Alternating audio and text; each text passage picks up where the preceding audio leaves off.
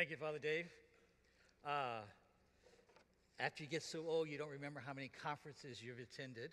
But we have a Steubenville on the Bayou conference. We've had it now for, this is our 10th year. And there's a promotion going on the Facebook saying, how many Steubenville conferences has the bishop attended? And I was looking at the other day, they're up to 34. And it's true, I think I've been at 34, 35 conferences over my years as a priest and bishop. Not only here, but youth conferences and charismatic conferences, et cetera. So it's always good to come home, to come here, and to just give thanks and praise to God for what God has done. Blessed be God and Father of the Lord Jesus Christ, who has blessed us in Christ with every spiritual blessing in the heavens, as he chose us in Christ Jesus before the foundation of the world to be holy, to be without blemish. In love, he destined us for adoption in himself to Jesus Christ, in accord with the favor of his will, for the praise and glory of his grace that he granted us in his beloved. Ephesians 1:3-6. It's one of my favorite passages in all of the scriptures. It is God's plan and will that we are to be his adopted sons. But because of original sin, we don't come into life as adopted sons of the Father, only as creatures. Only through Jesus, our Lord and Savior, is this relationship restored by virtue of his obedience to the Father, even to the death of the cross.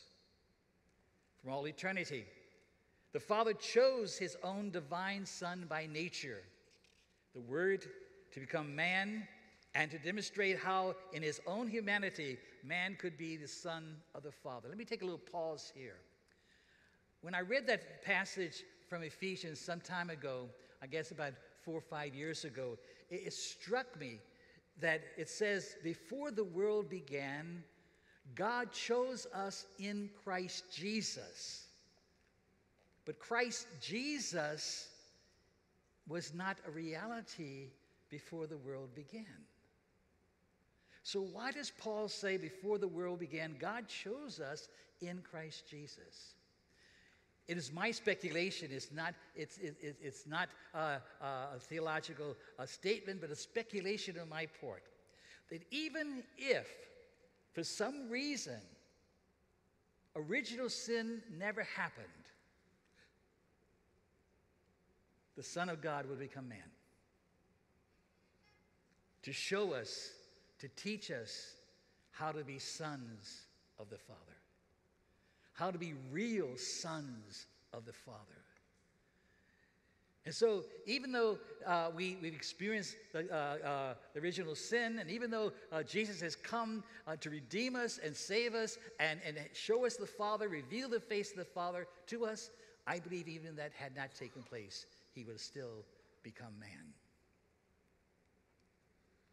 The Son of God became man to reconcile us back to God, to heal the father wound caused by sin, to restore us to his grace and our grace inheritance as adopted sons of the Father.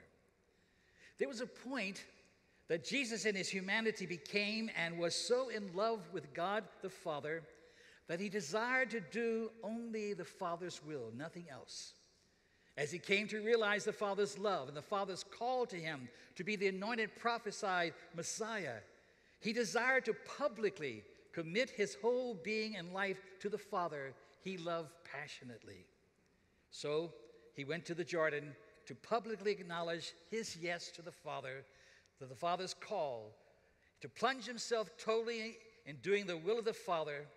Being immersed in the Jordan was his yes to the Father. At this moment and in this event, Jesus was sustained by one single experience in his life. After his baptism in the Jordan, while in prayer, he experienced a theophany.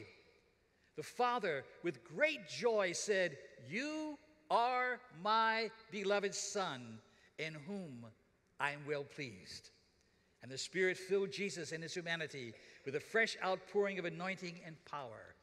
The fathers of the church, along with St. John Paul II, said that this was the kiss of the Father that sustained Jesus throughout his life, even on the cross. Have you been kissed by the Father? Have you been kissed by the Father? The answer is yes. We may not know it. We may not remember it. But just as when we were infants, probably our Father kissed us. We don't know it. We don't remember it. But we were kissed by the Father. As priests, deacons, and seminarians, the Father has said to us, and says it again tonight and this week, "You are my beloved sons, in whom I am well pleased." And the Spirit has anointed and empowered us and desires to do it again this week. Let's just take a moment and let's reflect on that. God saying to you personally, just as he said to his son Jesus, in a different capacity, but the same intentionality, "You are my son, my beloved son, in whom I am well pleased." Sit with that a moment. You are my beloved son. You are my beloved son, in whom I am well pleased.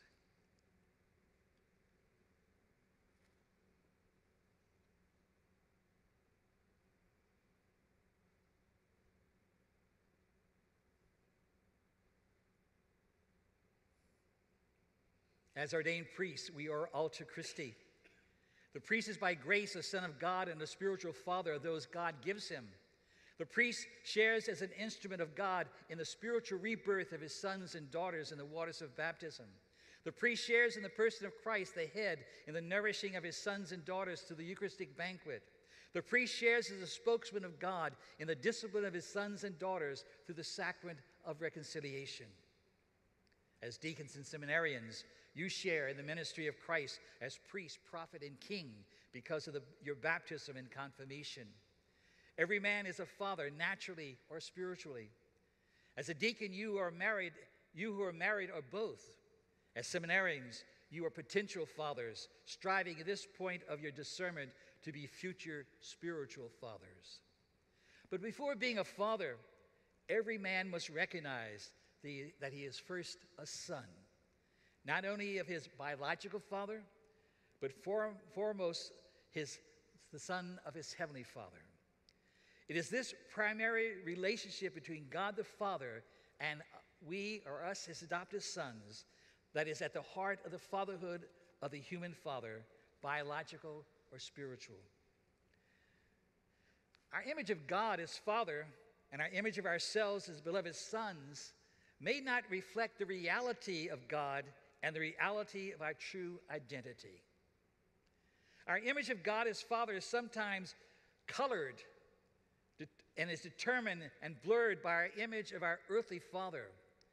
If our human father was kind, loving, encouraging, caring, patient, outreaching, personally intimate, correcting but accepting, then we see God the Father similarly.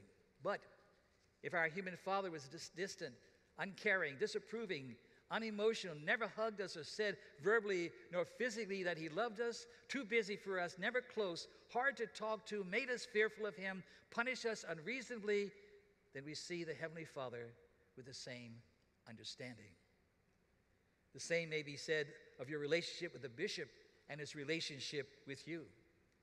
Like the Heavenly Father, the bishop is called to be a father to his priests, deacons, and seminarians, and you as loving sons to him. Pope Francis said to a group of bishops recently, "I would ask you in a special way to be close to your priests, supporting them as fathers, easing their burdens, and leading them with tenderness." At another time, he said, "This closeness of the bishop is not only fraternal, but also paternal. As they carry out their pastoral ministry, priests often need it. Bishops must not be distant from their priests, or worse, unapproachable. Jesus came to reveal the true picture of his Father, who is our Father. Jesus was a reflection and an instrument of the Father's love. I do what the Father shows me. To see me is to see the Father. The Father and I are one. If you know me, you would know the Father. And he promised to send the Spirit, whom the Father poured out upon us out of his great love for us. Jesus told us that the Spirit would teach us, remind us all that he, Jesus, taught us. The Spirit, who is love, the bond of the Father and the Son's mutual love, will enable us to come to know the Father's love revealed in and through Jesus. To know this love, not only intellectually in our head, but emotionally in our heart and through our personal experience. God the Father loves his Son. The Son receives the love in thanksgiving. In receiving the Father's love, thus the Son acknowledges the Father's love and validates it.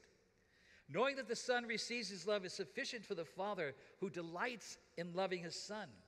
The Father doesn't look for love in return. However, the Son loves the Father and therefore responds to the Father in love. In turn, Jesus fathered the apostles through love. His love was manifested in acceptance of each one, in directing each to reach his full potential, in forgiveness and healing, in challenging each, in providing the best for each, in laying down his life for each. It is in the context of that love each finds self-understanding and self-worth. The self-worth is a gift that does not come from the outside, but is already a given within them. But that self-worth can only be discovered and acknowledged in the context of love and acceptance. How often in dealing with people, especially men, they don't feel loved. I ask the question, are you loved? Yeah, sure. No. Do you know that you're loved down deep in your heart? Well, yeah, sure. Yeah, I know. No. Do you really believe that you are loved? There's this silence. And the response is, no. I really don't believe I'm loved. How unfortunate that is. And yet, that's the reality that we sometimes experience in our own lives, and we have to encounter in the lives of others. Jesus reveals and the Spirit confirms a Father who cares for us. Jesus does this in his teaching and his actions. The image of the Good Shepherd who goes after the lost sheep, and when he finds it, he rejoices. The parable of the lost coin with the rejoicing upon finding it. Jesus reveals the Father who is merciful and forgiving. As Jesus reached out to the sinners and outcasts, he was saying, I am doing my Father's will, who sends me to show you his love and his mercy, his forgiveness and his reconciliation. When he healed the sick, cast out the demons, raised the dead to life, he was showing the mercy, compassion, and love of the Father. The most beautiful depiction of the Father's love and mercy, compassion, and true desire for us is that told to us in the parable of the father and his two sons.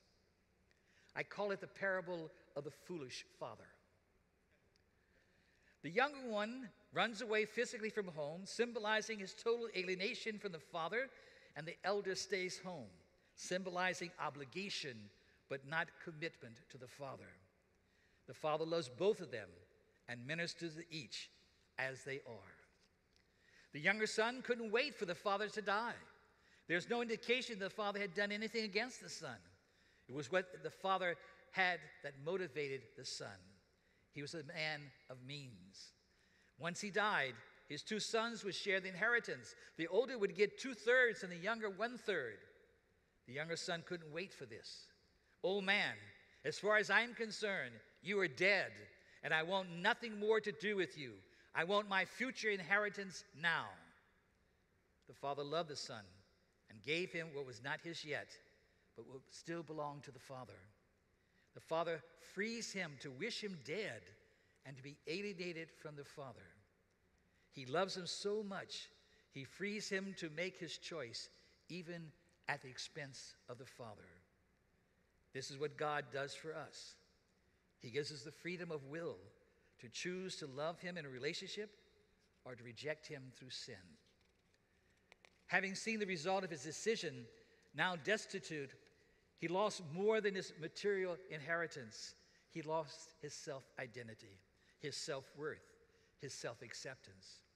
He was a nobody, not even good enough to eat the slop of the pigs.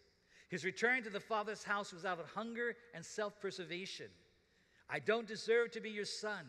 Let me be at least a hired hand, a slave.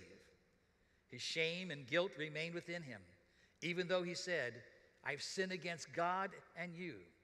He called him Father, not as a son, but possibly as a servant would call. The Father loves his Son. He never stopped loving his Son. He longs for the day he will see his Son again. He looks for him daily. His prayers go out to him, Son, return home. I love you. God waits for us with a greater loving and passionate love. He sends his grace upon us to draw us home, but he waits for us to choose to come home and to be united with him in a father-son relationship of love. When he sees his son at a distance, the foolish father runs to him, praising God, crying, waving his hand. He embraces him tenderly in his arms and kisses him profusely on his cheek and head. What is Jesus saying? Jesus is saying that his Father reacts the same way when one of us returns to him after we ran away because of sin. But something is wrong with this picture. The Father is so joyful and the Son is cold and unresponsive to the Father. Remember the painting of the prodigal son that in the Father hugging the Son? What is the Son doing? Nothing. He's passive. The Father has his arms around him, and the Son is just passively there. The Father is so joyful, and the Son so cold and unresponsive to the Father. He can't even look at the Father eye to eye. He can't embrace the Father and kiss him on the cheek. He's almost lifeless in the Father's embrace. There's something he is holding on to, something that prevents him from experiencing the healing love and freeing mercy, the unconditional acceptance of the Father. He feels so full of self-condemning guilt and shame. He feels so totally unworthy. Don't, Father, I don't deserve this. I have sinned against God and you. I'm a loser. You don't know what I've done and how low I have fallen. You don't know how abused I have been by others and who used me for their pleasure as I used them. I've lost my right to sonship. May I be a hired hand, or at least can get something to eat and a place to sleep. The Father wouldn't hear any of this nonsense. I don't care what others think of you or think of what you've done. You're my son. You were dead, but now you live. You were lost, but now you are found. Let's celebrate and rejoice. Here are the symbols of your sonship: the robes, the ring, the shoes, the status of son. Tonight and every day, God says to us the same message. You are my son. God the Father wants to embrace each one of us each day with the same abandoned love, unconditional love, unmerciful love. Each of us needs to know that we are loved for who we are and not for some other motive, in spite of our shortcomings and our failures. When Michelangelo saw the flawed block of marble, he saw the statue of the shepherd boy David within. Everyone saw the external flawed object. The artist saw the interior treasure within. This is how God sees us when he looks at our hearts. He sees his image in us. He sees the good that he has already implanted in each of our hearts. He sees our sonship. The Father believes in the prodigal son when the son doesn't believe in himself. Even when he purifies us and strips us, God has the vision of himself in us and seeks for our sake to bring it about and not for his sake. The Father doesn't possess his son, but frees him to respond or not. There's always the question, why are you doing this? Why are you doing what you're doing? The Father says simply, because I love you. Whether you accept or respond or reject or refuse, I love you. That's my role as a father, to love you. We can't equate or duplicate God's love for us, but we can imitate his love, be a reflection of his love to others. We can receive his love, and we can be love. Yes, the priest is a spiritual son of God by grace and a son of the human father by nature. His relationship with the natural father is learned and experienced through the tangible and the tactical, as well as verbal and nonverbal statements and actions of his human father. Unfortunately, but true, everyone else has father wounds, no matter what degree of love and affection we receive from the human father. For the human father has his own wounds, coming from the imperfection of our human nature, which has been further damaged by original and personal sin.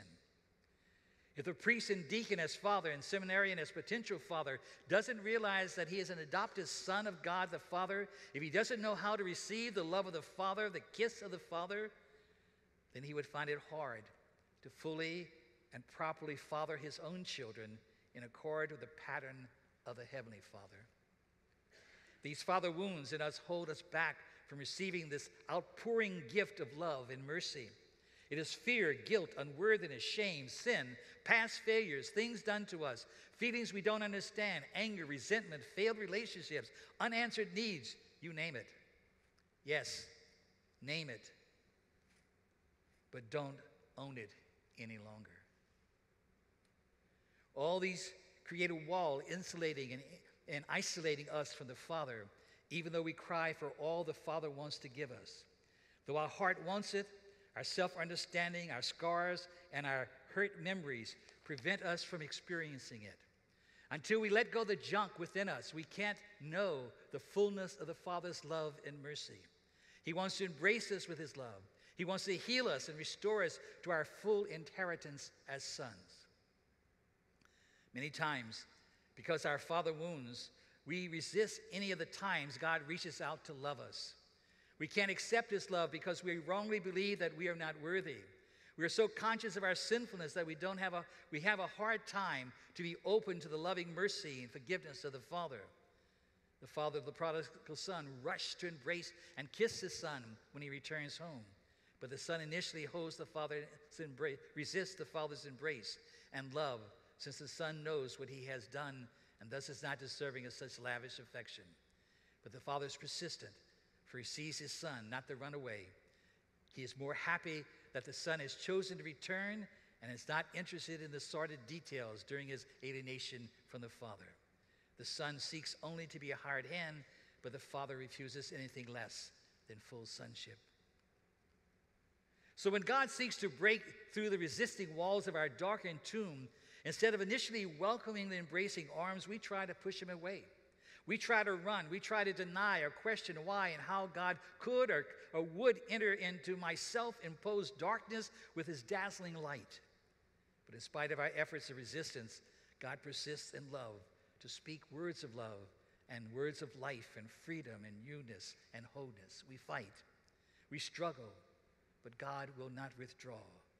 It is almost like we know if we resist long enough, God will give up and prove what we fear was real, that he doesn't love us no matter what he says to the contrary. Some of us prefer to settle for the hug rather than the embrace. A hug is one-sided. An embrace is received and mutually and freely responded to. A hug says something from the one hugging, but is not received fully by the one hugged, who is also making a statement. But an embrace is welcome, received, responded to, and a gift of love is exchanged. In an embrace, you're included and enclosed in the arms of the other, and the other in your arms. Let me share you a story. Many years ago at a Steubenville South conference, it was on the theme of the conference was Father. And I was called to give the keynote address Saturday night. And as I was praying to God, what does he want me to say? I heard God in my heart says, I don't want you to say too much.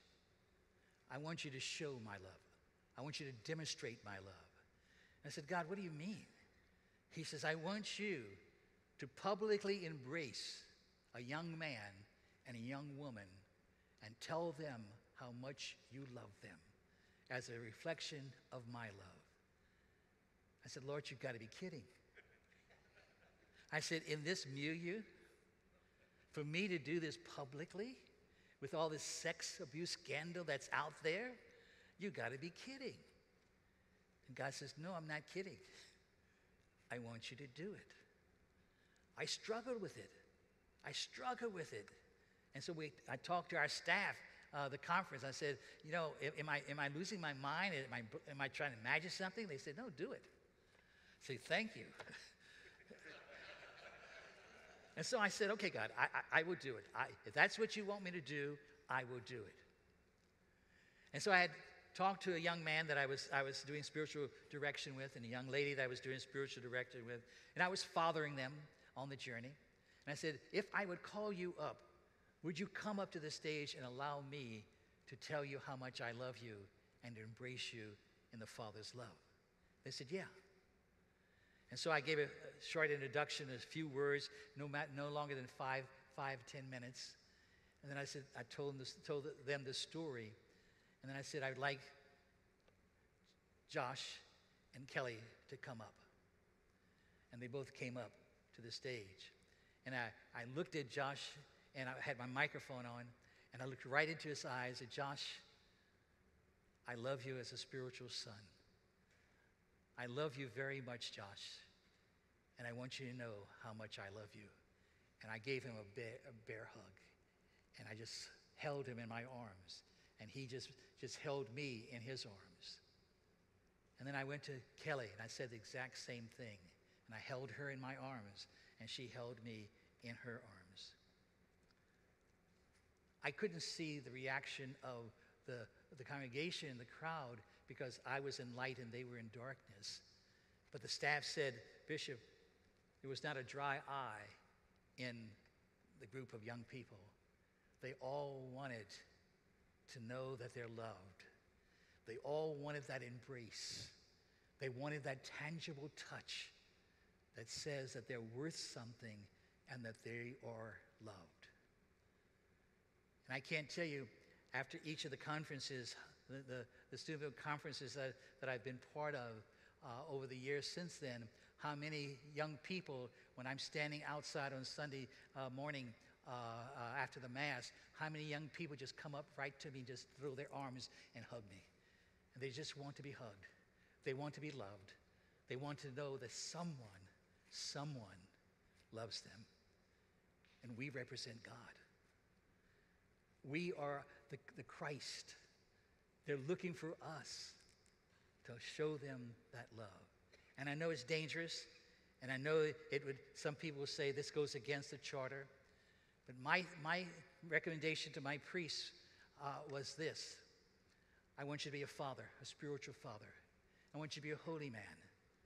I want you to love in a holy way. I want you to love your people, and I want you to show your love to your people. And if you are doing something right and good and holy, and you are loving your people and your kids, and you are charged by somebody, I'll defend you. I'll be there with you as long as you haven't done anything wrong. I want you to know that they need your love. The father in the parable asked no questions. He simply wanted his son to know how happy he was to have him home, to see his face again, to share with him his life in all things. The son must make a choice. Will he drop all the ways he saw himself, all the ways he heard his father and himself, all the negative things he thought and said of his father? Is he willing to be son again? Or are you willing to be sons again? But there's another son in the picture. He has been angry over the fact that his father has been looking for this no-good kid. That anger explodes when he finds out the younger brother's home, that the father has joyfully welcomed him back and restored him fully to sonship without question asked or punishment exacted, and that the father is actually throwing a party for him. What a foolish and stupid old man. The anger intensifies when he thinks of how faithful he has been to the Father and has never received any signs of gratitude, like a party in his honor. He has acted out of obligation, hoping for some reward. He wanted to do the same with his younger son, but was afraid that his father would disown him. He was more the servant than the son. He is angry at the brother and angry at the father and maybe angry at himself. What a fool I have been all these years, working to please my father for what? The father loves both. He goes out to his son and shows him how much he loves him and accepts him. He asks him to let go his anger, jealousy, resentment, superiority, arrogance, and allow the loving father to embrace him as well. Jesus doesn't tell us what the younger son's response to the father was, nor that of the older son. He only tells us of the loving father who reveals the love and mercy, the acceptance and joy of the Heavenly Father when one lost son or daughter comes home to his embrace. God wants to hold us in that embrace of his loving arms tonight. But first, we need to let go our past hurts and scars. What are those hurts and scars? In your relationship to your father? In relationship to your bishop? In relationship to superiors? What are those scars? What are those hurts? Why are you hanging on to them? Didn't Paul say, don't let the sun go down on your anger? Don't give the devil a chance? So what are those scars? And what are those angers? And what does God want to do for us? I want to talk very quickly about a scar that I've experienced. It wasn't directly from my father, but it's a wound. It was from my mother. My father was part of the scar. Over the years, as a priest, as I was going into my ministry, there was always a major stumbling block that I would experience, and that was when a dominating woman would somehow or another come against me. What happened was we were having a preparation for a conference, and as we were preparing for this conference, this lady was part of the conference team, and she was my thorn in my side. You ever had one of those people that always was a thorn in your side? Well, she was that thorn in my side. And so after we had this little confrontation during the meeting, she says, I want to talk to you. Well, I didn't want to talk to her. But as a nice guy, I said, okay, let's go to my office. So we're in my office, and she reamed me down up one side and down the other side. I said, I was the worst person that could ever exist in the world, and how could I ever be a priest? Well, she pushed the wrong button. When she starts attacking me this way, all of a sudden, my throat became very tight, and the rage began to come from the bottom of my toes, and I finally said, get out of here, I don't want to talk to you. And she says, I don't want to talk to you either. Slam, bang, out she went. I was embarrassed because there's a group of people right outside the other side of the door that heard this whole explosion. And I knew I had to go from here to there to get outside. And I didn't want to talk to anybody. You know what charismatics do when they have situations? Can we pray with you, Father? I didn't want anybody to touch me, pray with me, do anything. I want out. So I said, yeah, sure, fine, pray with me. I left. I'm boiling. The next day, I began my annual retreat. And as I began the retreat, I said to God, God, what is this rage? What is this situation that I have no control over? And God, in his mercy, revealed to me, he says, it's always been a woman. Yes, I know. I said, what is the root? And it's in my heart, I heard your mother. I said, you missed that, God. Mom and I were like that. I was, out of two sons, I was the spoiled one. I was the good one. I was the one that was catered to, et cetera, et cetera, et cetera. I said, no, that can't be. And God said, yes, it was. When you were a child, he said, you saw your mother, you perceived your mother dominating your father. And as a child, you resented your mother for dominating your father. And as a child, you resented your father for allowing your mother to dominate. This was your perception. And because you couldn't do anything as a child, you buried it. And every time you saw that happening, every time you had that experience, you just dug a deeper hole and buried it. And then as a priest, when a woman began to dominate you, you would explode. And I said, what must I do? And God said, forgive. Forgive. And I said, Mom's dead. It doesn't make a difference, he said. You have to forgive her for what you perceive that she did to you. And you had to forgive your father for what you perceived he did to you. And so I began to just cry out in tears and just began to forgive my mom, forgive my dad, ask my mom's forgiveness, ask my dad's forgiveness. He says, you got to forgive yourself. I forgave myself. And I just took all that junk and I put it at the foot of the cross. And he says, now let's go over your history. And one woman after the other, after the other, after the other, after the other, he would show me. And I'd do the same process. And finally, when I finally got to the thorn in my side, you know, I felt such a relief that I was free now. I didn't have this burden that was holding me back and causing such great pain. And a week after I came back from retreat, I'm about ready to go to bed, and I get a phone call 11 o'clock at night, and guess who?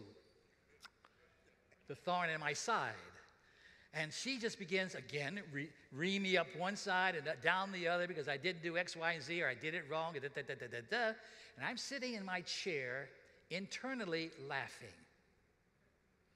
And after 20 minutes, she didn't take a break, but after 20 minutes, when she took a break, I said, are you finished? Yes. Good night. I was free. Whatever that scar was, God in his mercy and his love freed me. And so I could see my father and talk to my father. I had a great relationship with my father in the last 6 years of his life. He lived with me. And I wasn't sure if I was the pastor, he was the pastor, but he lived with me. And we had a great relationship. But it was because of a healing. That's what God wants to do in each of our lives. It may have been God scarred us, we think. Or the church scarred us, we think. Or somebody who in the church scarred us, we think. No matter what it was, God says, get in touch with it. I want to free you.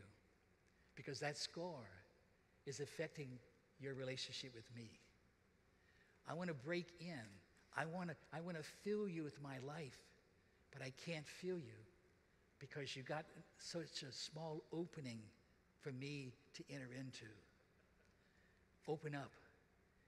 And what's restricting that is all this anger and resentment and bitterness and non-forgiveness and unworthiness and all the junk of your past.